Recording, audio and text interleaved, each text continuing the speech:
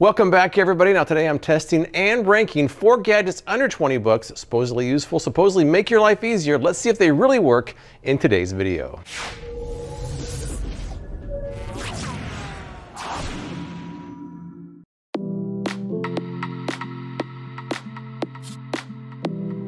Let's get started with the click and carry. This was on Shark Tank. There's nothing really to unbox on this one, but I did pay $12.99 plus $3.99 shipping direct from the official website. I believe it's also available on Amazon. The claims are that it's designed to equalize weight distribution while carrying bags and items with handles. It includes padding to help protect your shoulders or hands. They say it's great for grocery bags, cans, dry cleaning, and more. It holds up to about 80 pounds. It was featured on Shark Tank and QVC. All you have to do is twist, hang, and click. Reviews seem pretty good for this one, so I put it to the test, and here's how that went.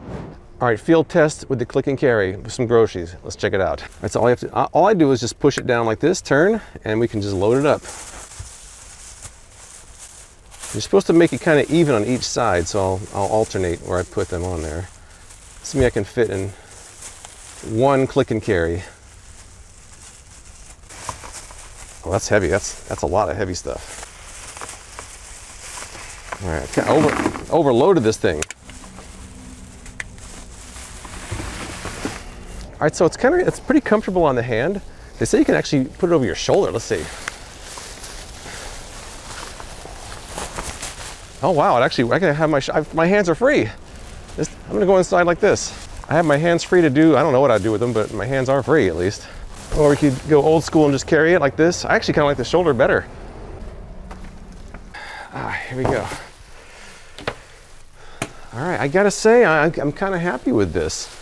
I got more tests to do, but my first impression is pretty good. So I've been using something similar to this for a couple of years now. You might recall this from a video from 2019. So the click and carry has a similar function, but the only problem with this is that, well, there's two problems with this, is that number one, you can't go over your shoulder, and number two, all the weight seems to go to one side or the other, which the click and carry seems to have solved because it allows you to put it on each side. When you use this one, as much as I like it, it tends to always go to one side or the other. So I think the click and carry, first impression, seems to be an upgrade over this type of bag clip. But before I get ahead of myself, let's try a few more things. I was recently cleaning out the storage area in my garage and I ran across some very old paint. I can't believe I still have it, but I put it aside because I knew I was going to be testing out the click and carry. I thought it might be a good chance to test this out, carrying a couple of, not completely full, but still pretty heavy paint cans. They show a person carrying 2 in each one of these. Let's try it out. All right, here we are, a couple of very old cans of paint, but they're still pretty heavy. There's still quite a bit in there. I'm sure it's all dried up now, but let's see what we got. They showed 1 on each side. Oh yeah, not bad. Not bad at all. I don't know why some cans of paint have such uncomfortable handles, so this definitely helps. It feels pretty sturdy too. I guess you could take this down to the paint store with yourself and carry it out like that. Pretty good.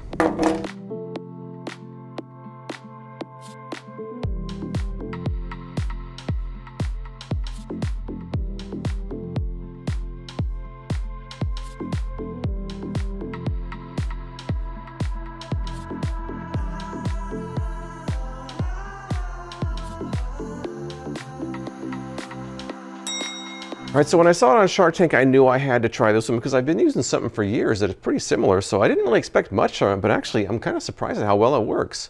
It seems to have taken a rather traditional design, made some improvements, and made what I think is a better carrying clip. So I think the click and carry is a good product.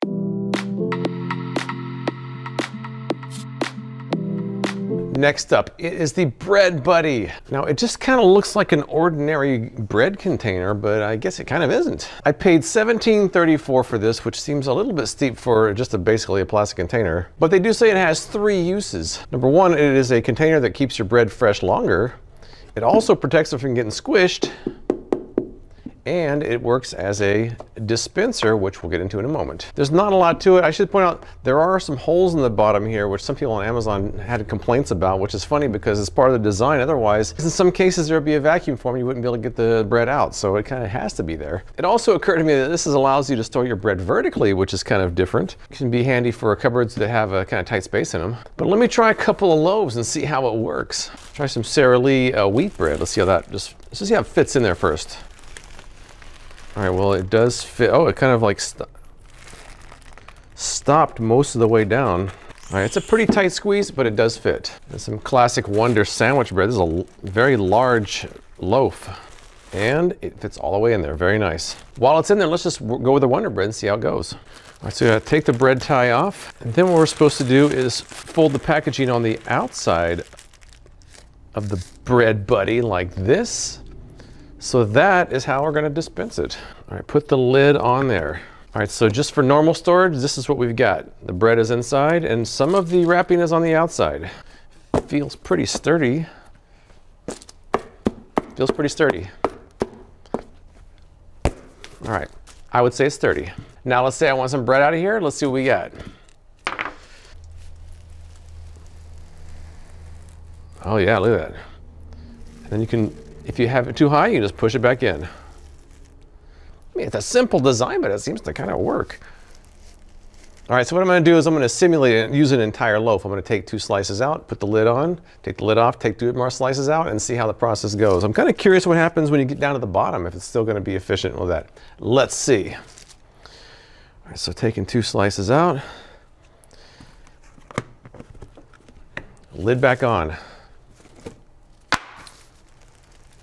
Dispense 2 more slices. This might take a minute, so we might have to speed things up just a little bit. So let's cut to the fast motion while I'm doing this test.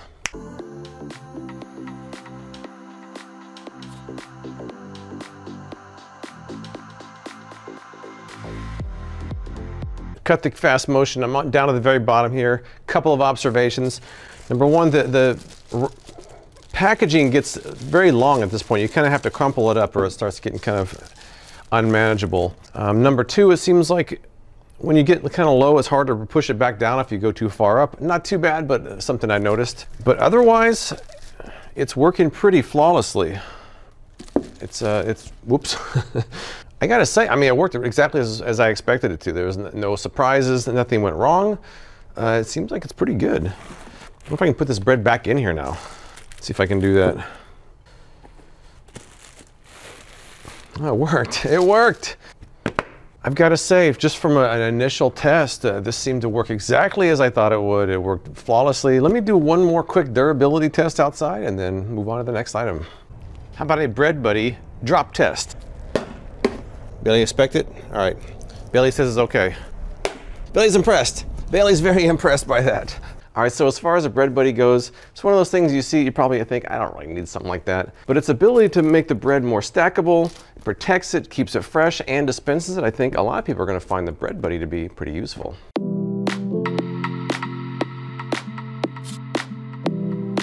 Next up, this is not an ordinary pair of scissors. These are laser scissors. It sounds like something Dr. Evil would have invented, but actually this is on Amazon. Let's first take a look back at the unboxing and see how that went. Quickly open up these laser scissors. It says as seen on TV. I don't remember seeing it advertised in television, but it's got one of these horrifying packages. Luckily I've got my slit it, which can open it up.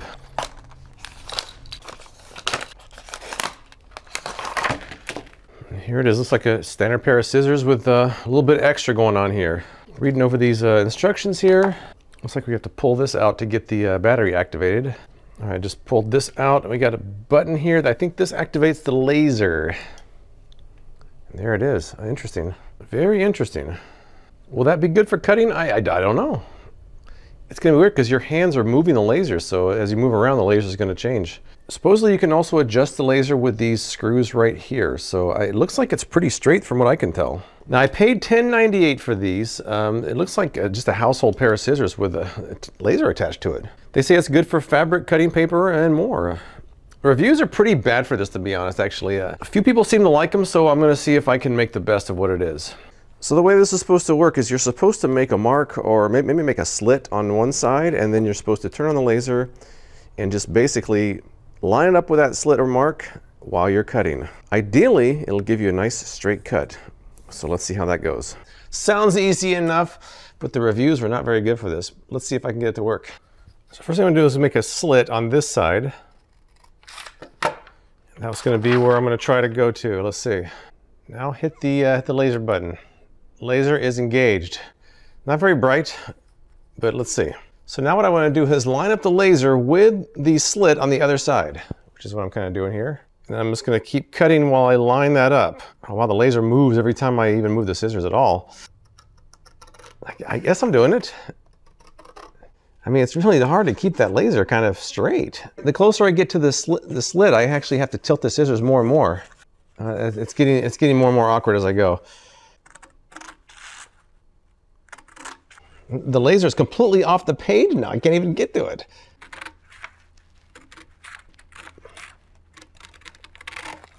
Well, I almost feel worn out cutting that one line. Let me say, is it straight? I guess it's kind of straight-ish. I'm noticing that it kind of goes, it bows a little bit in the center there. I kind of went at a slight angle. I don't know. Let me try something. Let me just keep trying. Let me keep trying here. I'm gonna try another test here. I think what I'm gonna do is take a piece of cardboard. I'm gonna draw a line lightly on one side, and I'm gonna cut on the other and see how close my cutting is with the line on the other side. Let's try it out. All right, just to kind of draw a random line right down the center here. All right, so I've got a marking here, and I've got a marking here, and this is the exact same spot where the line is on the other side. So if I'm off, we'll know. All right, so here's my mark. This is my landing spot. This is where I hope to aim for when I'm cutting. Oh man, this laser, whenever you move it, the laser moves around. How are you supposed to follow the laser when it moves every time you move the scissors?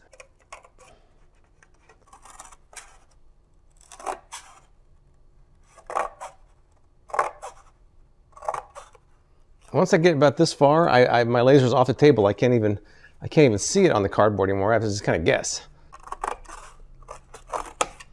All right, turn it over. Let's look at our line here. Oh, look at this hack job.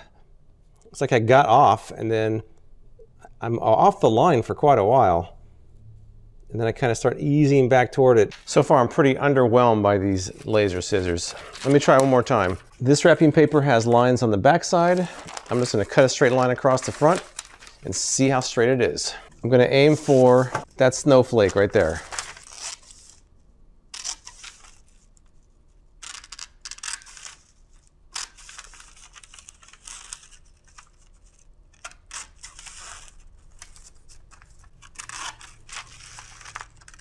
I honestly feel like I could do about as well without a laser at all.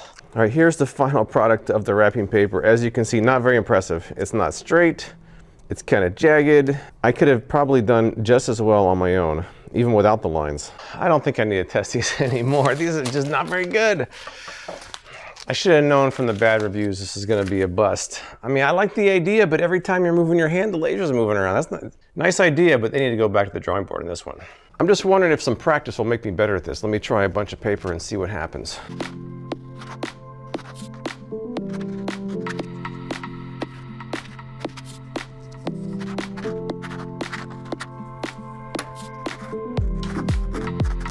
All right, time out, that's it, I give up. You can't make a straight line with these scissors. There's a couple reasons why. First of all, not only are you moving your scissors left to right this way, but you're also moving it left to right this way. Either one of those will affect how the laser points. It's a good idea, but I just think this is an utter failure. So they're actually a pretty good pair of scissors, but the laser adds absolutely nothing of value to it.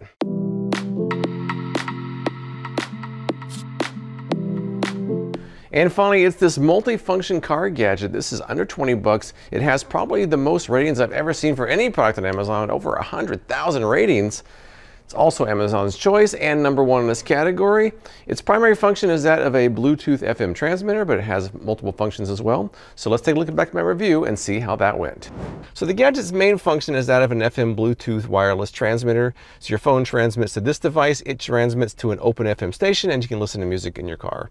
Even though a lot of newer cars have Bluetooth, some cars, like the one I'm sitting in now, its Bluetooth doesn't work very well. It's been the bane of my existence for the last couple of years, so maybe something like this will work for me. But there's other functions as well. It allows for hands-free calling with a built-in microphone. It has a USB port for your device to charge.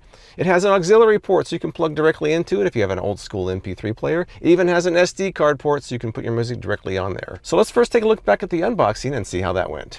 Here we go, the KM18 FM transmitter with this ridiculous amount of reviews on Amazon, over 100,000 ratings. Okay, user manual, I'll go through that pretty carefully. Auxiliary cable.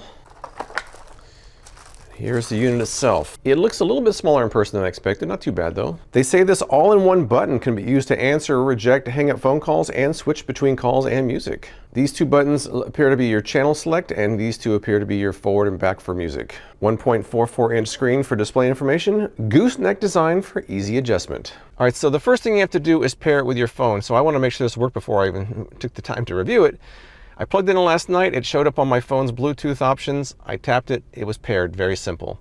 I also noticed this morning that it automatically paired with my phone now that it's been set up. So whenever I get in my car now, it automatically pairs up with it. The real trick to this is that you really have to find an empty FM station in your area. And here in Las Vegas, that's kind of hard. It seems like every other station has something broadcasting or it's picking up a signal from a nearby station. So it's a bit difficult. I actually went through every single FM station last night and tried to find the quietest one. The quietest one I could find is 89.1 FM. You'll probably have to play with it because your area will be different. And as you're driving around, that could change too. So that's something to consider. But let me plug it in and show you how it works. Now the first thing you have to do is find an open 12-volt port. So I got one there and I've got one way back there. And I have one in the back seat, which obviously I can't get to. So I think this will be the most convenient for this review to show you how it works here. All right, so when I put my 89.1 on, it's kind of staticky. Plug this in here. Waiting for pairing.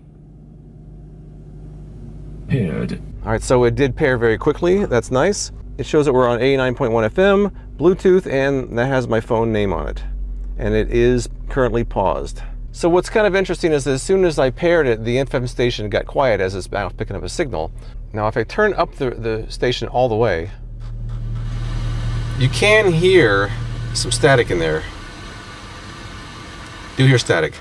And that static you will hear if you play your music loud enough. I think if you're driving around, you're not going to notice the static, but if you're sitting still and you have it loud, you might notice the static. Now I have to be careful. I got to play non-copyrighted music on here, so I'm going to play something from Epidemic Sound. It's actually a song from Epidemic Sound via Spotify. All right, here we go. A song on Spotify that I shouldn't have to worry about copyright because it's also on Epidemic Sound. But it sounds pretty good. If I turn it up really loud, you'll hear a little bit of static in the background.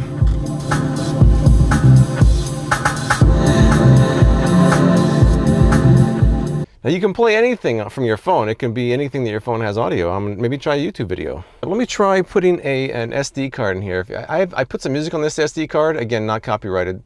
But let me put it on there and show you how that works. The SD card goes right in the side here. And as soon as you put it in there, it seems like it starts playing. As soon as I put it in there, it starts playing. But what's nice is that it does pick up from the last time you played. It doesn't start from the beginning every time. So it seems like the SD card is a bit clunky. Like right now, this is supposed to be playing. It's not. Adjust the volume. By the way, you can adjust the volume this way, and it's just not playing. If I skip tracks, it's still not playing. It seems like once it decides it doesn't want to play anymore, it just stops playing. The only way I can really fix this is by holding this down, and it switches over to my phone. And then I hold it down and switch over back to the card again, and now it goes. Now it's playing. There we go. And then it stopped playing. Well, this button here, well, if you hold it down once, it will actually repeat all, and then if you hold it down again, it goes to random. Holding down the right button will switch between your phone and the SD card. All right, in this next section, I actually did not even explain what I was doing, so I'll explain it right now. What I wanted to do was test out the quality of the hands-free calling of the FM transmitter versus how a phone sounds. So I made a phone call between two iPhones. On the left-hand side of the screen, you'll hear the speaker of the receiving end of the phone call. On the right-hand side, I'll be trying out the FM transmitter, the iPhone in speaker mode, the iPhone in handset mode, to compare how they all sound. So here's what happened there. All right, there's a phone call established between this phone and a phone inside my house. Okay, right now I'm speaking through the FM transmitter. Let's see how this sounds. Hopefully it sounds good. I don't know. We shall see. I'm not going to know until I get inside. I've got the iPhone speaker on. I'm going to put it about the same distance away. All right, it's the same distance away from me as the FM transmitter. How does that sound? Hopefully it sounds better. We shall see. Now I've got the iPhone handset going. I'm not sure how that's going to sound, but hopefully it sounds, I assume it's going to sound better than the two speakers are. So one more time, here's the iPhone handset. How does that sound? And then this is the iPhone speaker. How does that sound? Hopefully it sounds good. And finally, this is the FM transmitter. Let's see how that sounds. To end the call, you should be able to just press this button right here. Let's see. Does it end the call? Oh, it did. It did work. All right, I should point out in that last clip, if all three of those kind of sounded the same, that's because they do. I actually made a few phone calls off camera, and the person on the other end said that really all three configurations sounded about the same. The handset was about the loudest, the FM transmitter was kind of in the middle, and the iPhone speaker was at the bottom. So really the FM transmitter's microphone's pretty good. So really the only problem I had with this was the SD card. I didn't have a lot of luck with that one.